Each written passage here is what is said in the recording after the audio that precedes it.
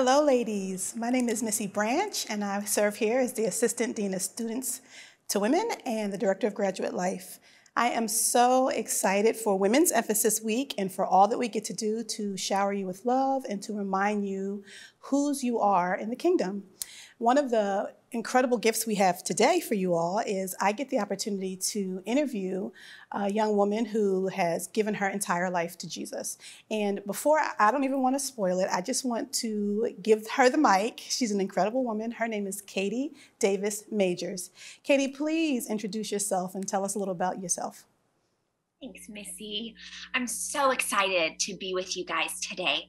Like Missy said, I'm Katie. I have lived in Uganda as a missionary for the last 13 years. I met my husband there. We adopted our 13 children there. I actually started the adoption process with him before I married him. Now we have 2 additional babies, so we have 15 children, although now some of them are adults and aren't even children anymore. And we run a ministry there called Amazima Ministries that does discipleship of young people, as well as schooling and nutritional support and medical care. And so I'm just excited to be here today. I want to tell you a little bit of my story. I want to encourage you a little bit in the Word. And so I'm just going to kind of go through my story with you. Yes, jump in. We're excited to hear it, Katie. Thanks. I thought I was courageous once. You know, at 18 years old, I decided to move across the ocean to a village in East Africa with a suitcase full of crayons and construction paper. And my heart just determined that I was going to change the world with the gospel. I was bright-eyed and determined, full of naive optimism that I had labeled hope, and a somewhat silly boldness that I think all 18-year-olds might have that I thought was bravery. And you know, I laugh and shake my head a bit at the spirited young girl I once was, but really I also admire her willingness to just go, just do, just love. That teenage girl didn't overanalyze or overthink when the Spirit nudged her. She just leapt. That teenage girl didn't wait for permission or wonder about whether she could do it or she should do it or what other people might think if she did it. I just went for it. And I cannot deny that God used that willingness even in my naivety, even when I didn't know exactly what I was doing. And it is just really, it's kind of astounding to me that that was 13 years ago now. I don't even feel old enough to say that I've been living somewhere 13 years. Wow. But slowly and quietly, Jesus has just replaced my optimism with a true hope, a hope that has grown out of being tested and tried by fire. It's not a hope that looks and waits for just a good outcome. It's a hope that clings only to Jesus, regardless of the situation or the end result. It is a desperation, a choice, a willful determination to choose courage and choose hope, even when my situation doesn't seem hopeful, even when the outcome doesn't seem optimistic. It is a courage, I think, that more closely resembles true courage, a faith that can only be found in Jesus. And you know, as I think about telling my story and thinking back, I didn't know it then. When I packed my bags and I boarded that long plane full of answers and excitement and my big desire to change the world, I just didn't realize how many answers I really didn't have. So I showed up that first day in Uganda to teach kindergarten, being told that I would have a classroom of around 30 students. And I had packed and prepared for 30 students with all of the enthusiasm in the world. And instead of teaching 30 students, I was stuck in an old barn in the back of the orphanage complex, and 150 little pairs of eyes stared back at me. Wow. And the task I was assigned, to teach them English. So of course, I had no idea where to begin. I grabbed a ball and I held it up and I would say to them, this is a ball. And they would all say back to me, this is a ball, with their eager, zealous little faces and their big smiles.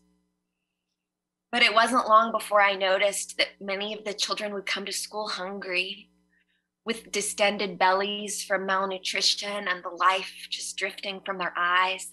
They would look so exhausted, they would fall asleep right on the tables in class. And I would panic and scramble. Oh, we have to feed these children. And then I would notice children coming to school with fevers, dirty, sick. And I would beg my supervisor, please, we have to get these children some medicine.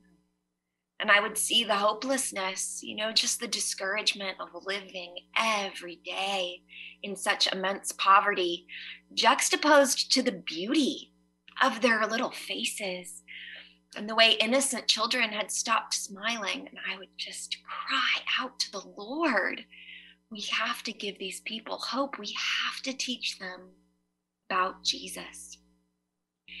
And I accomplished what the Lord, or what the world would say was a lot in those first years of ministry. I started paying for more and more kids to come to the school. I started paying them for them to have good, nutritious meals and for them to be able to get medical care when they needed it.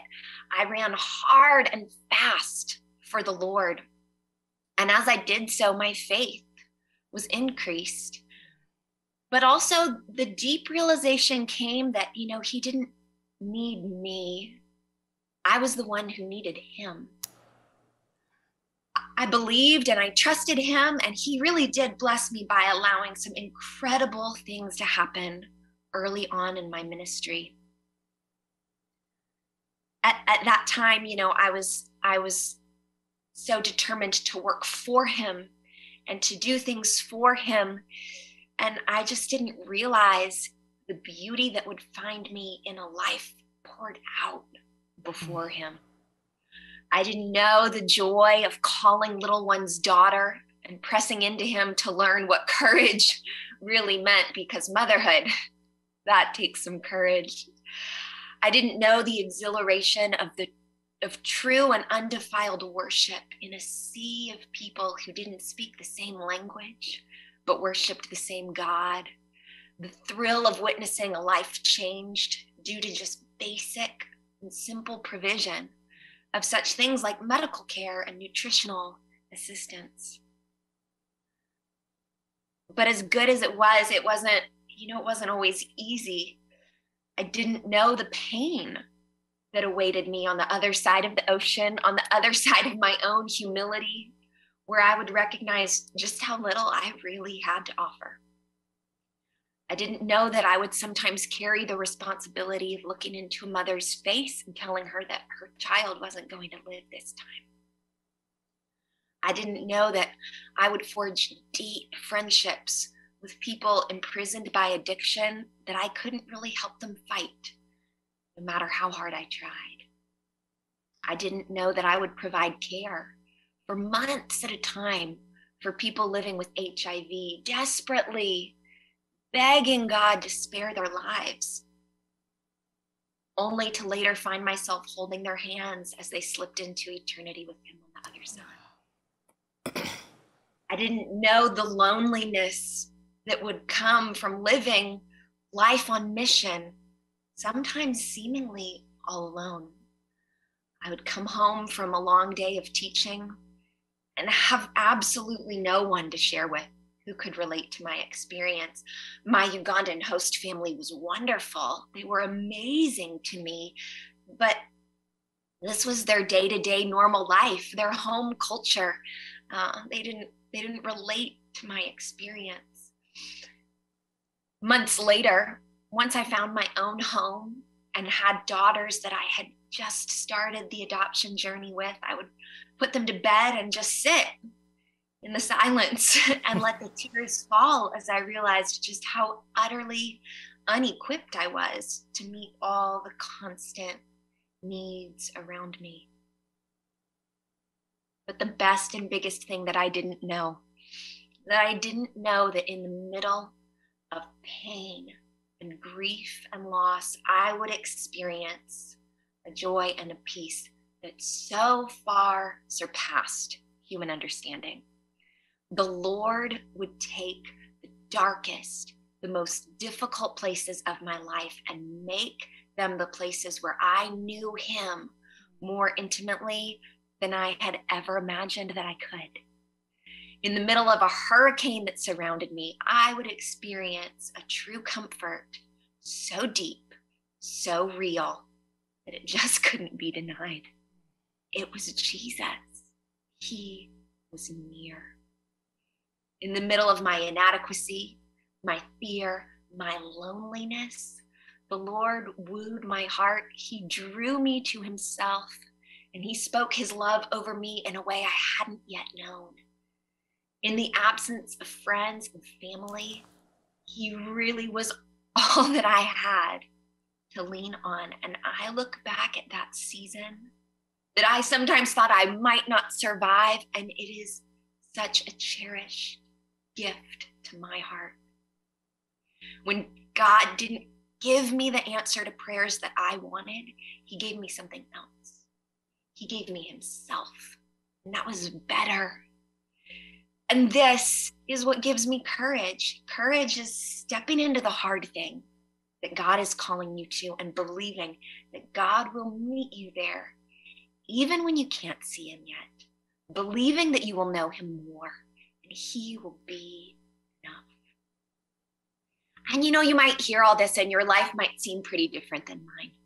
But I bet in a lot of ways it is so very similar. Yes, I'm a missionary living in a foreign country, but I don't run my ministry by myself. I work with this incredible team of people who run the ministry, and mostly I am just a stay-at-home mom. I usually feel like my number one profession is to fold the laundry and help people with homework. Man, especially this last year, distance learning, and negotiate sibling rivalries between 15 children, most of whom are teenage girls. Oh my gosh. Over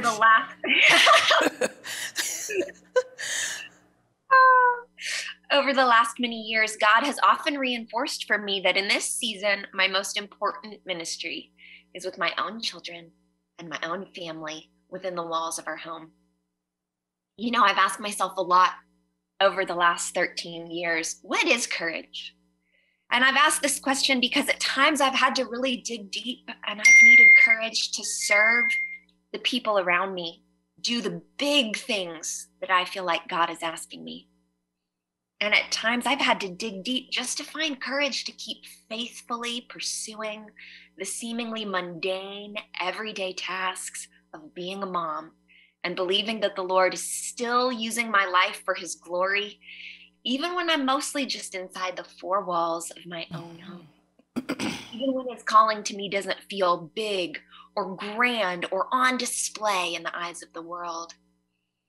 And I'm realizing that our unseen faithfulness in the small, everyday tasks is often what requires the most courage of all. I've been thinking a lot over the last few years about Abraham and Isaac on Mount Moriah. I can hardly ever read this story without weeping. Yeah. And I really wanted to share an encouragement with you all from this story today. Genesis starts by saying that God tested Abraham. He said to him, "Abraham." "Here I am," Abraham replied.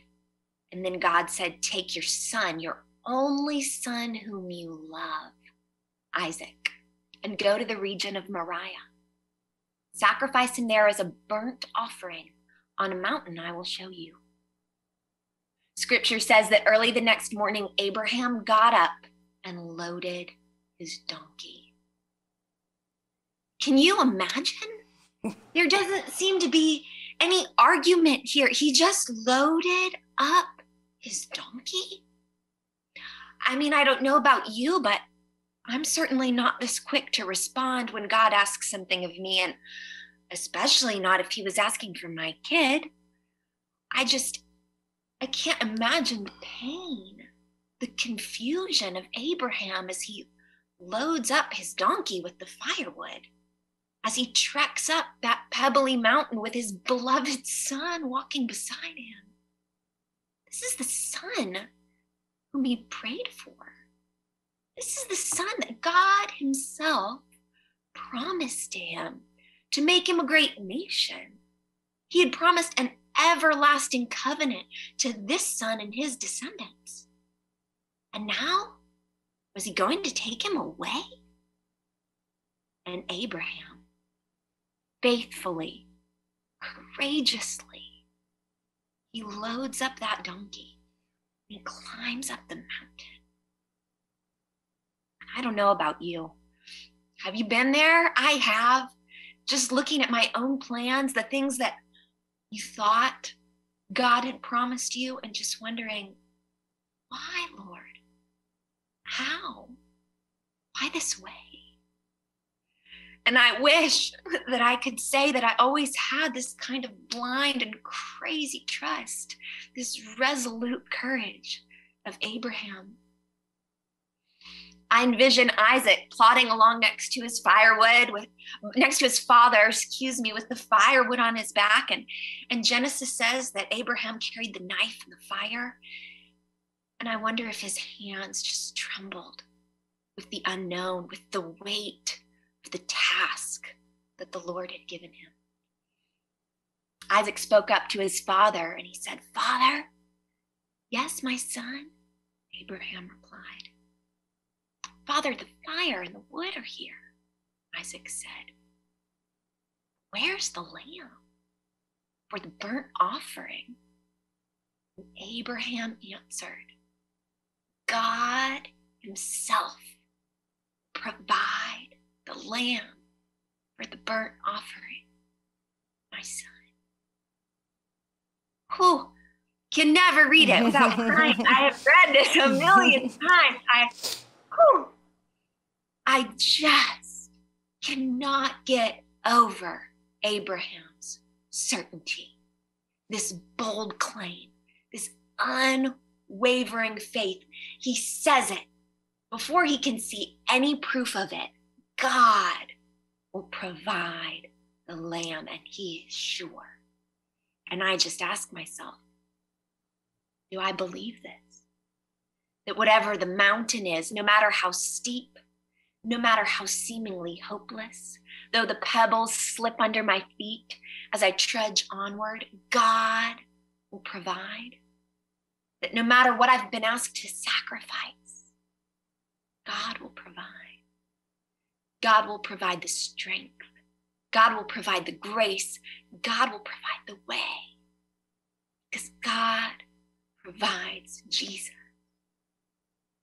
And that's courage, isn't it? To look up at our mountains, whatever they are, and trust him and proclaim that God will be enough because he will provide himself. So go back to our story.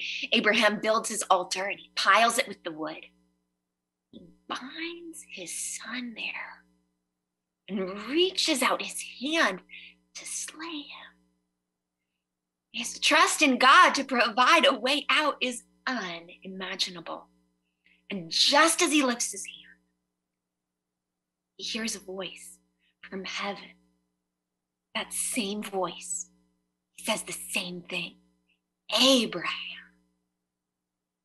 Calls his name and instructs him to lay aside his knife.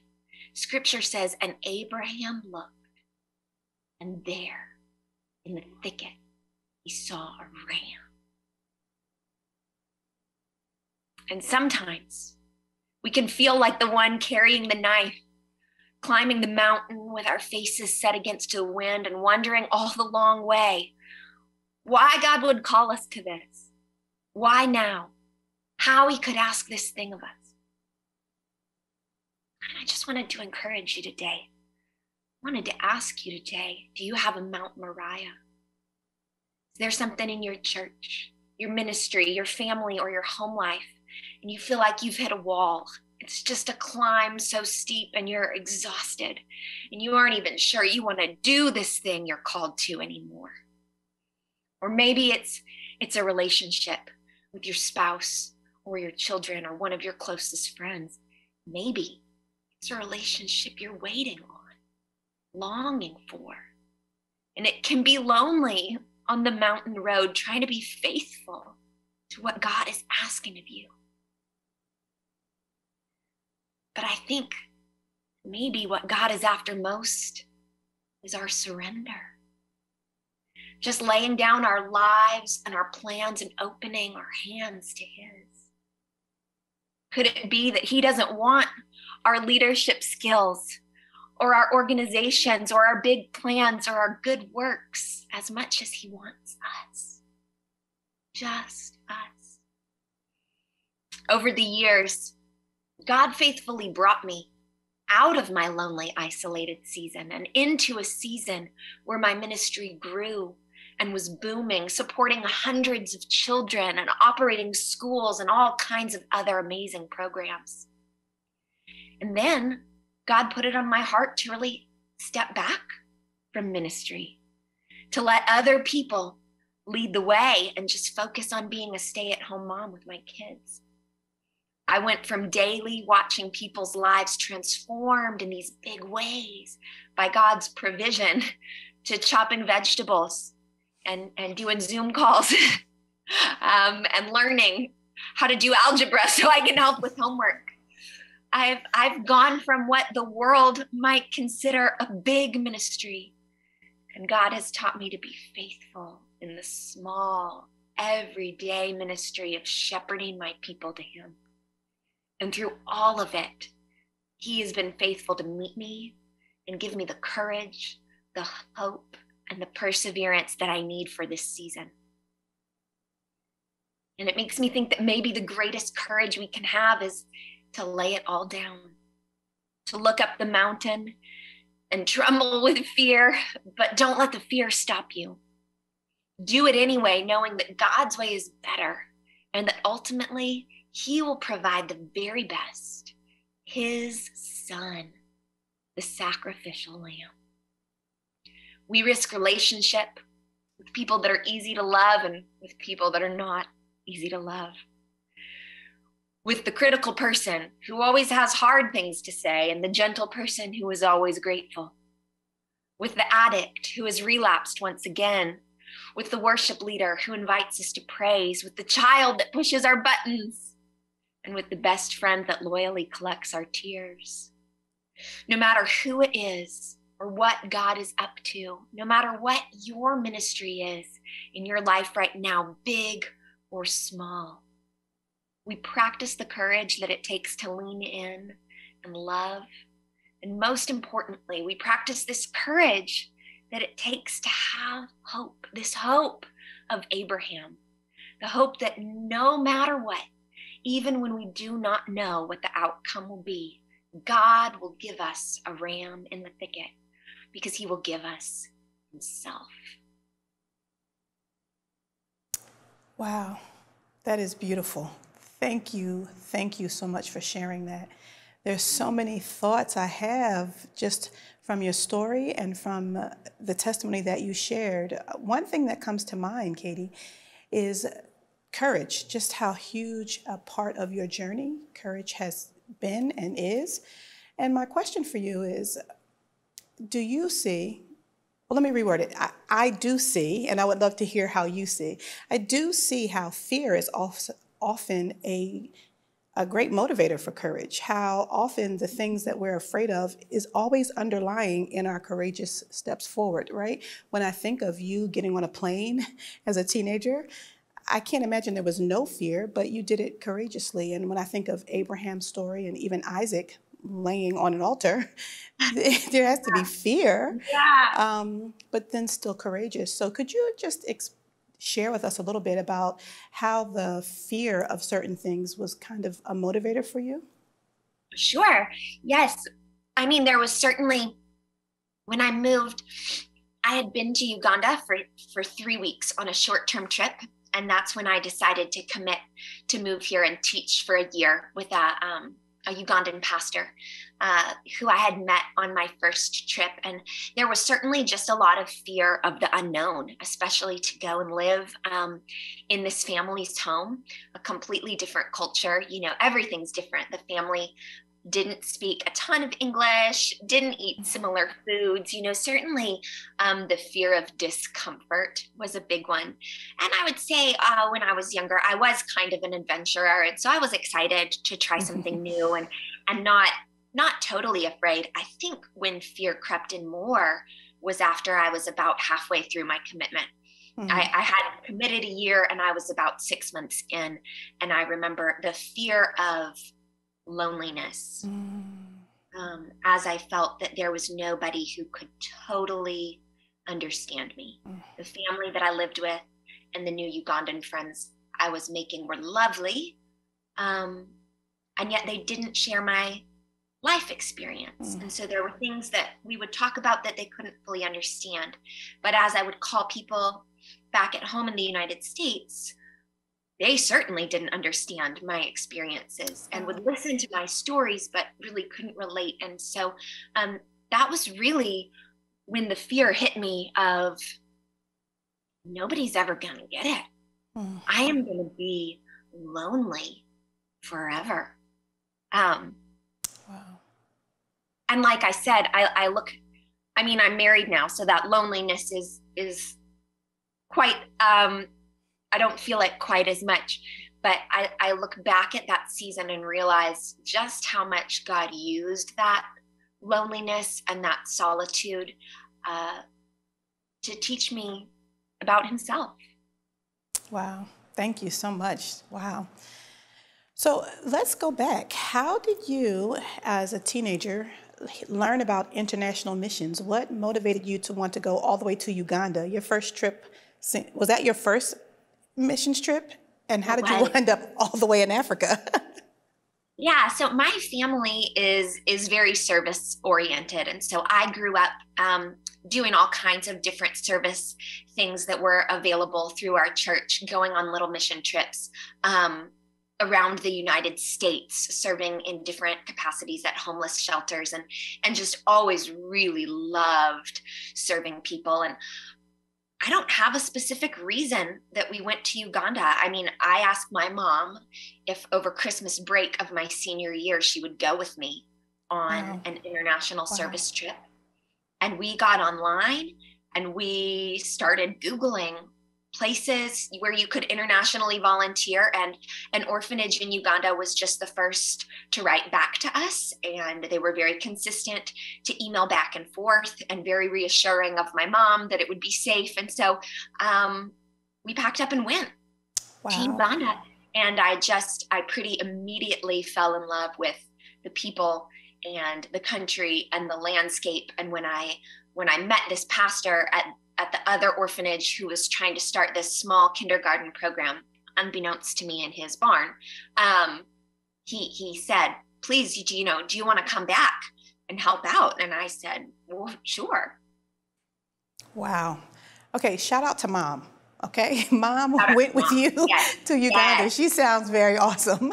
She's very awesome.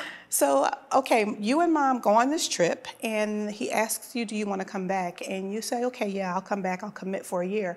How did your parents deal with that? The idea that you would go back and stay for a longer term. And then what was their reaction when you said, I'm not coming back? Yeah, I think they were fearful to send me for a year. So then my dad actually flew with me the second time because he said, no way my daughter's living in a place for a year that I haven't seen. So he came to check it out. And I think he almost made me get back on the plane with him. I think he was very brave and it was very challenging for him to leave me there. So they were supportive, but they were fearful. Yeah. And I think they were fearful that I would stay. I think they could see that in me. They knew my heart for people.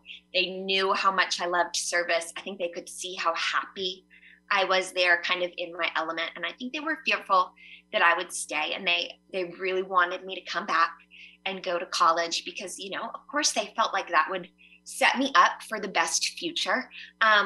So they sacrificed a lot and they laid down a lot and had to overcome a lot of fears to allow me to just continue to be there. But they were always still very encouraging and supportive, even when they were worried for my future. Mm-hmm.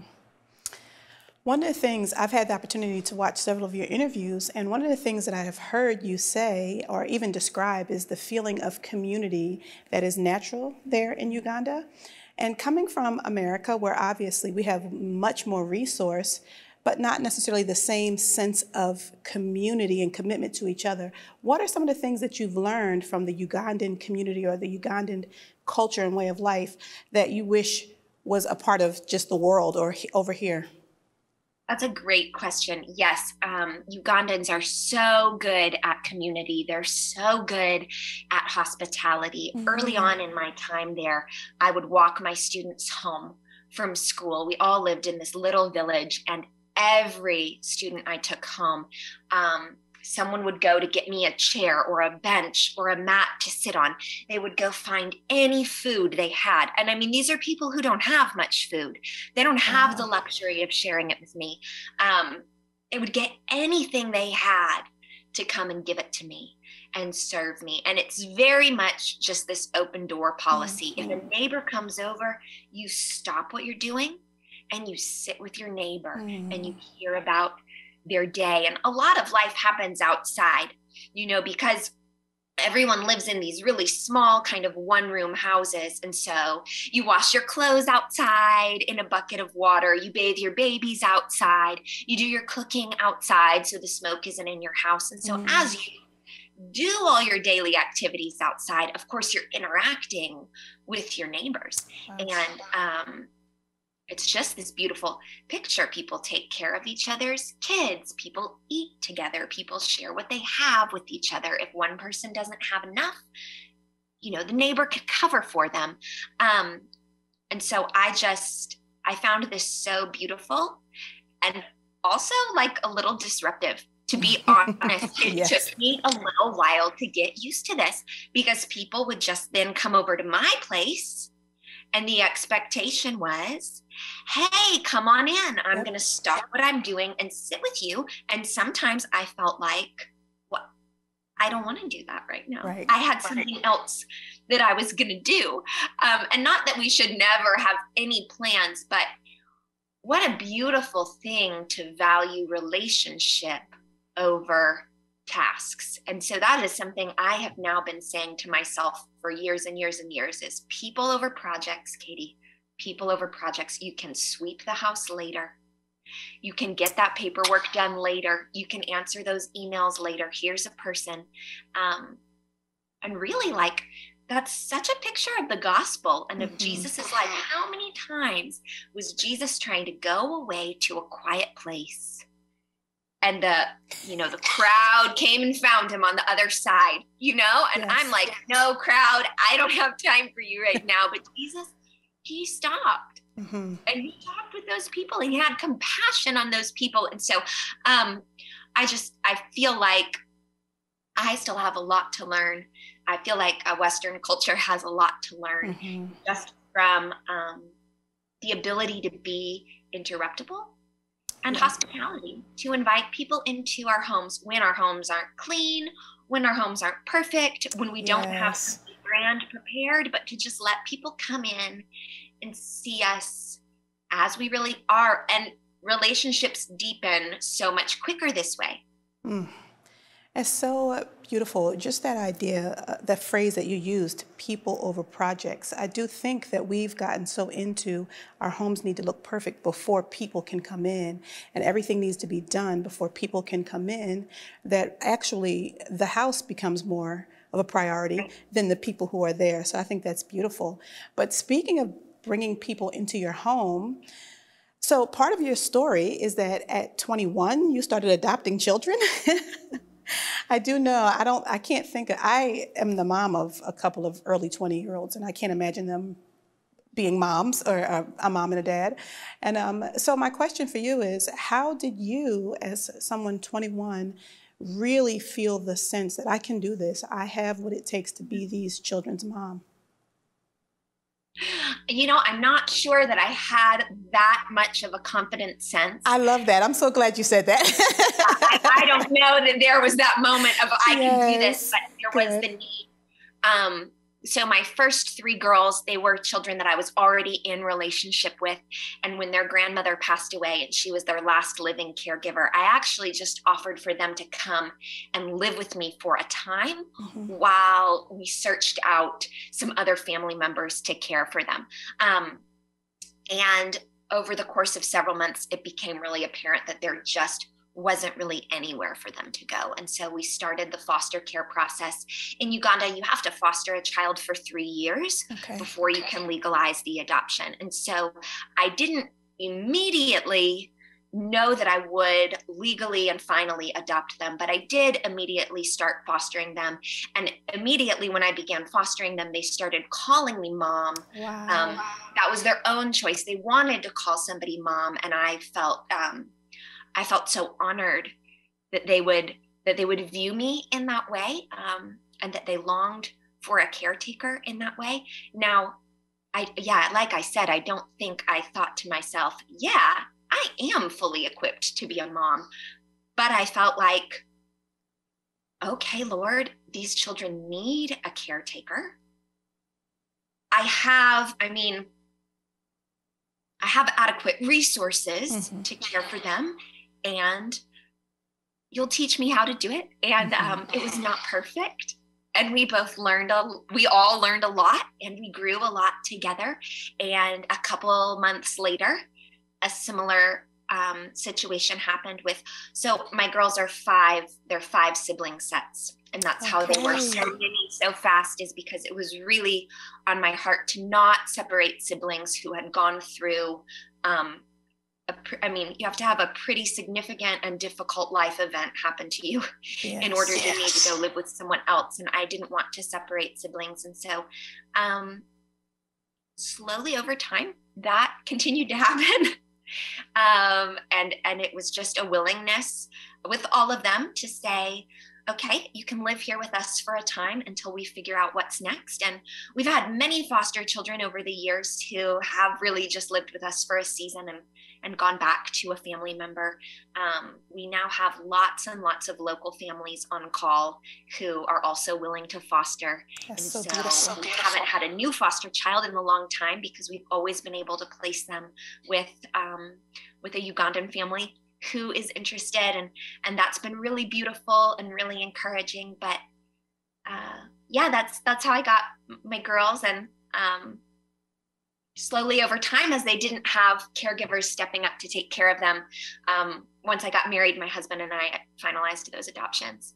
And how did you and your husband meet? Is he from the United States?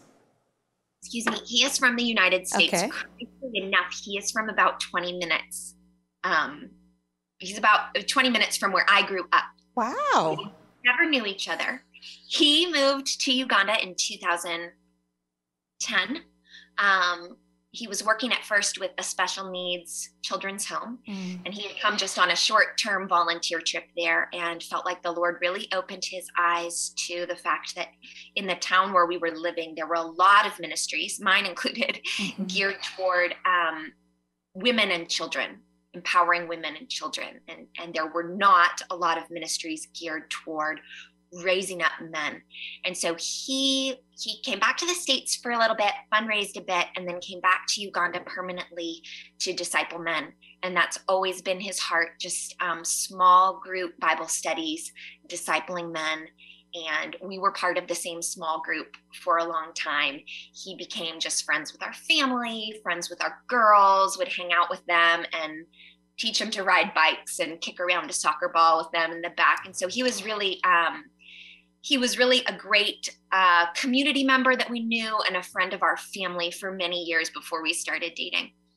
And how did that transition go from great family friend, good guy to be around who helps me ride a bike, to this is about to be your dad? How did that go?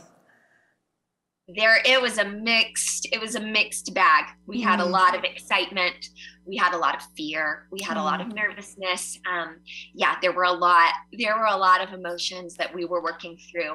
But I do think it was helpful that it was, it was somebody that they had known for a long time. And, it's funny. We've all grown. We've been married 6 years now, and it just, it's hard for me to remember a time when he wasn't dad and we weren't married, but yeah, it's just the Lord's provision for sure. Sometimes I can't believe that God did that for me, and sometimes I can't believe that he married me. As I tell the story out loud, I just think the Lord. Yeah.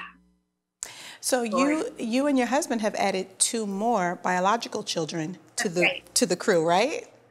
That's right. And they're both little boys, which is just a sweet. Oh, wow. So it's 13 girls and 2 boys? 13 girls and 2 little boys. I love it. At the end, and they are the most doted on, sweet little guys. Yes. Oh, how old are they now? 2 and 4. Wow. They have a lot of mamas, right? Yes. They do. Yes. Can you talk about the actual ministry? I know that you went there and you started off with, I would love to see children being able to go to school while living in their homes. And then that sort of expanded. So you were able to send some kids to school and help families. And then that kind of expanded into its own ministry. Tell us about that ministry. Yeah. So when I moved to Uganda, I was working and living at an orphanage, and they had their little school that they were starting where kids from the community would come to school. But there were also about 120 children living on the orphanage property. Wow. And it was not a great situation. There were not a ton of staff. It was very underfunded. They weren't getting the food and the care that they needed. And I think coming from a Western mindset, I had really believed that if a child lived in an orphanage, probably their parents were dead. But as I would talk to these kids, they would speak about their parents or their grandparents or their aunts and uncles, and they would go visit them sometimes on weekends or on breaks. They would be able to go see them. Some of them were within walking distance of the orphanage. And so I just started asking a lot of questions. Why do these kids live here? And unanimously, it was that school is not typically free in Uganda, and the cost of school is more than most families can afford. And then sometimes a family could afford maybe for 1 or 2 of their children to go to school, but usually never for all of their children to go to school, because a lot of families are big with 5, 6, 7 kids. And so a lot of these kids were just at the orphanage because their parents couldn't afford them. But also, as I got to learn more about Ugandan culture, like I mentioned, I saw that it was a very communal culture, and that even when a child's parents were dead, so often a grandparent or an aunt or an uncle or even just a neighbor or a friend of the parent would be willing to step up and care for the children. So, not to make a generalization, of course, there are always exceptions to the rule, but on a whole, I saw that people were willing to take care of their children. They weren't sending them away because they didn't want them. They were sending them away because they felt that education was going to give them a better life. And the kids who lived in the orphanage, their education was always paid for by the orphanage. So as I was moving around and walking my students home, I would see children who weren't in school, but I would also hear stories of, well, this grandmother is about to send her kids to the orphanage because she can't afford the school or something like that.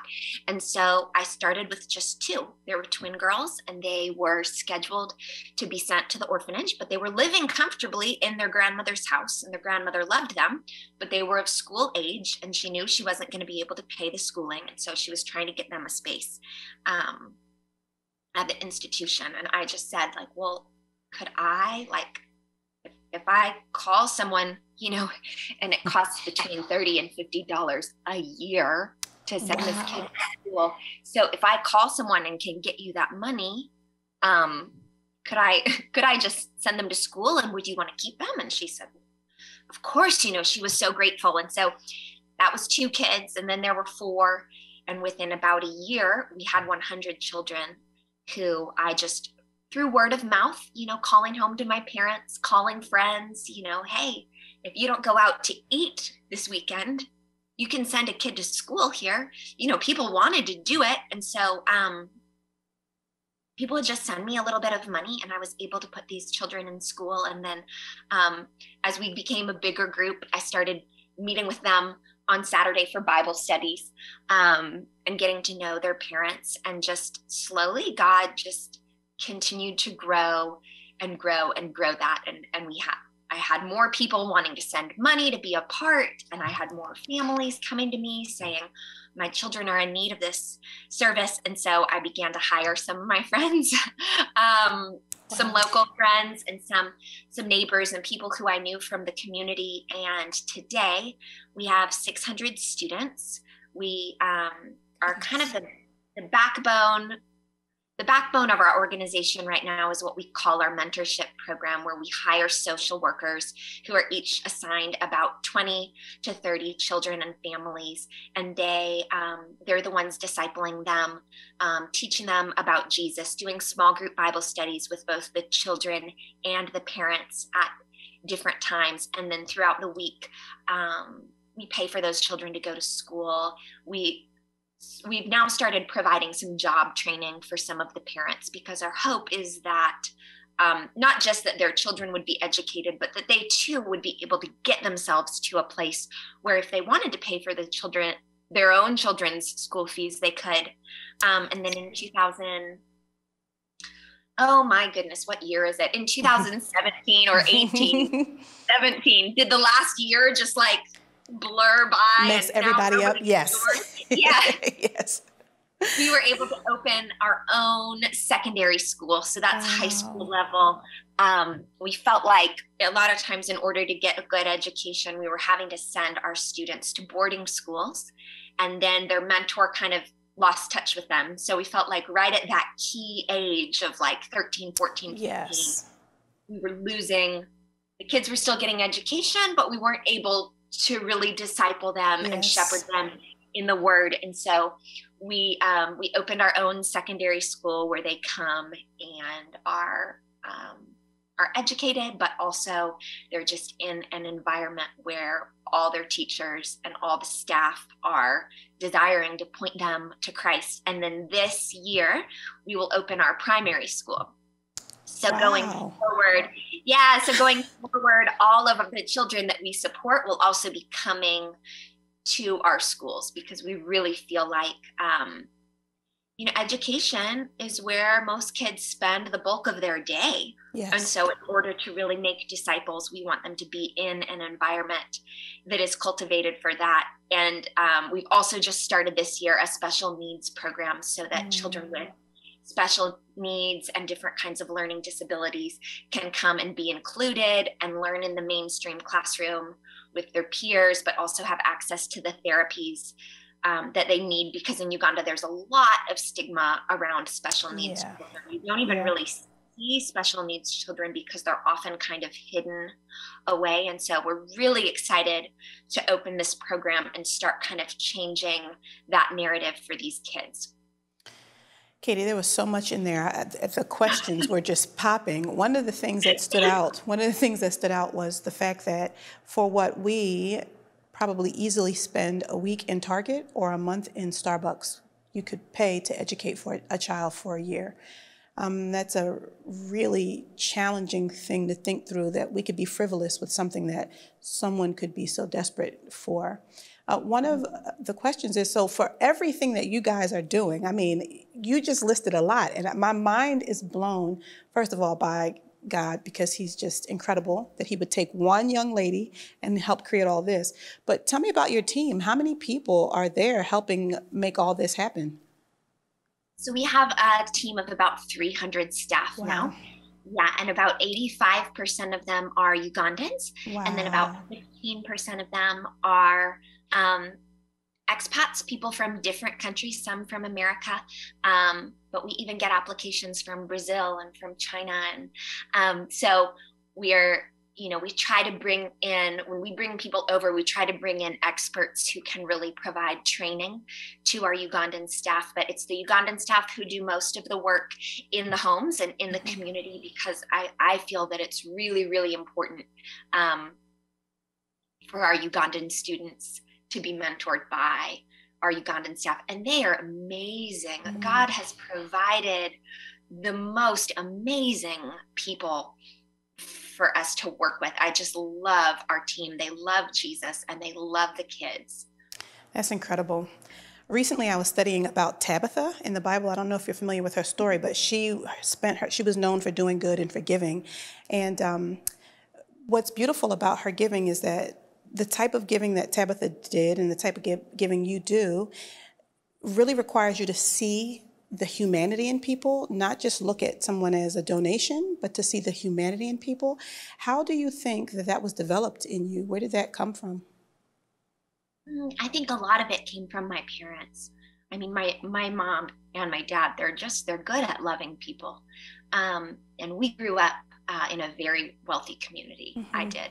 They were very conscious to always point out to me, hey, not everybody lives like this. And there are people with real needs. And my mom was always very welcoming of people into our home. And so I think I learned a lot of that from her. I learned a lot of it from being in Uganda. Mm-hmm. I mean, Ugandans have taught me a lot about what it means to really see people. And another thing that I've just seen over the years to be true time and time again is that you can spend all the money and build all the buildings and do all the projects. But the only time that I have ever truly seen a life change is as a result of a relationship, whether that was a relationship that I had with a person, or whether that was a result of a relationship that one of my staff members had with a person. Relationship, hearing a person, knowing a person, loving a person, that is what changes them. And so I think that is just kind of always at the forefront of my mind, that you can do lots of good and you can give lots of money, but really what it boils down to is, are you modeling Jesus for the person in front of you? Because that is what makes people want to know him. Wow, that sounds like some marching orders. We don't have a lot of time, so just a couple more questions for you. One is, if you could name one of your biggest obstacles that you've had to overcome just through this whole journey, what would it be? And then how would you say you've seen God get glory from that? Whew, that's a hard question. In some ways, this is embarrassing to say. I'll say it anyway. In some ways, one of my biggest obstacles is my own pride. I didn't pre-think through this question, so you're getting it off the top. Curveball. No, you're good. I want to be known for being a good person. And I want to be known, especially early on in my ministry. I mean, God has done miraculous work in my heart. I mean, I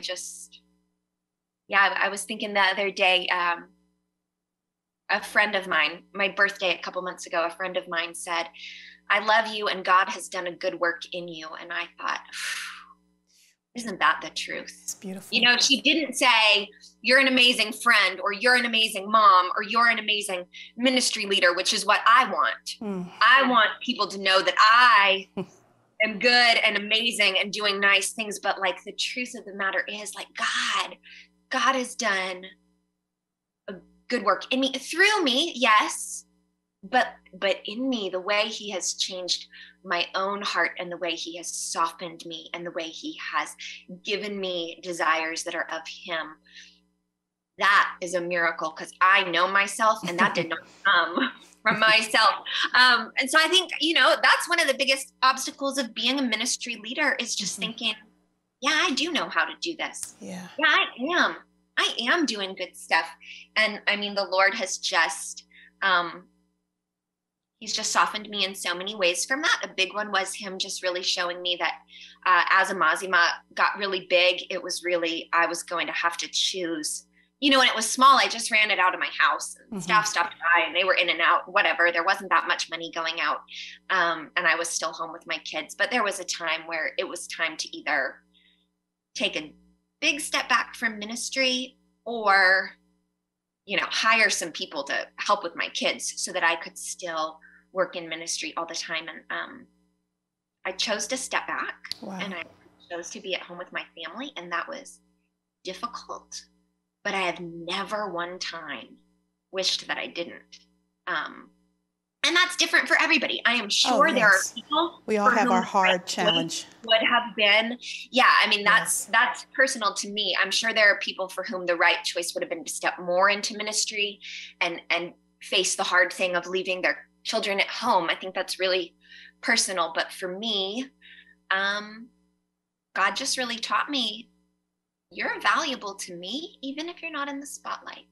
You don't have to be out there giving the orders. You don't have to be out there writing books or blogging or, I turned off my social media for about a year, and yeah, you don't have to have followers. You can be, you're still loved by me if you do nothing, or if your whole day consists of changing diapers and spelling words and making soup and whatever. And that has just been his sweet, sweet gift to me. Wow. I think what you've shared just really proves that no matter where we are around the world and what kind of ministry we're actually doing, God can use the obstacles in our lives to humble us, but then also to get glory. And I think that that is the sweetest part of your testimony. Katie, well, two things. One, how can people get in contact with you? How can people give? How can people follow you? Yeah, thank you. So our ministry website is amazima.org. That's AMAZIMA.org. And so on there are all different kinds of opportunities to give and get involved. I'm also back on social media. So I have Facebook and Instagram. And so you can find me there. It's predominantly just Bible studies and encouragements in the Word. And so I like to connect with people there as well. I do follow you, and you have some quotes on there that I'm going to snatch. There's some really good ones. And amazima means truth, is what you told me, right? Right. I think that's beautiful.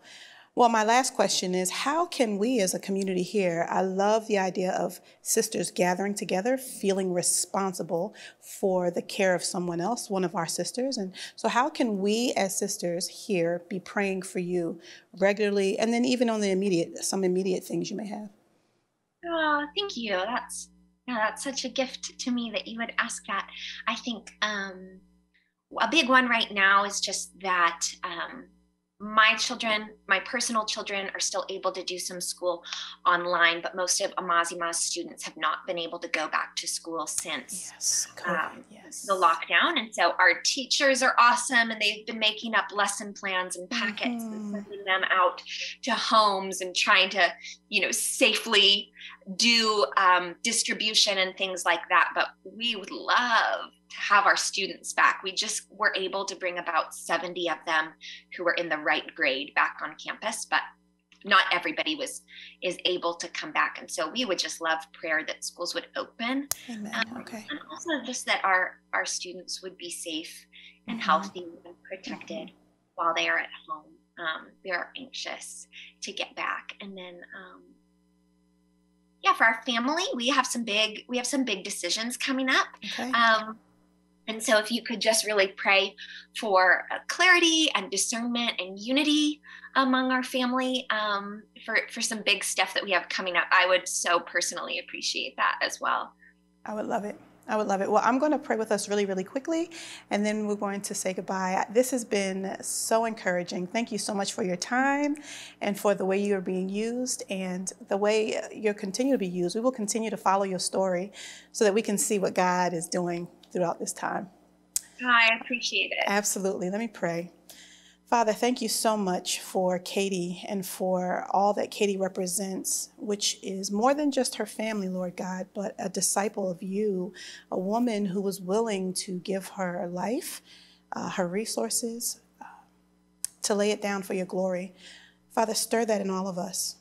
Show us how to be willing to lay it all down for your glory. Thank you for her story and how unique it is to her. And thank you, Lord God, for how it reminds us that you are moving through your people. Father, we pray for the children in Uganda at Amazima School, that you would bring them back, Lord God, that you would allow them to come back safely. And we pray that around the world, but Father, specifically that you would be with those children, that you would continue to encourage them, that you would continue to encourage the staff and the teachers and the mentors, Lord God, but that ultimately that would be a community that is rocked by the gospel and that their lives will be changed for all of eternity. We love you, Lord God, and are grateful for this time. In your name we pray. Amen. Amen. Wow, Katie, thank you again. This was so much fun. It was fun. Absolutely. Well, I look forward to the next time, my friend. Thank you. Bye-bye.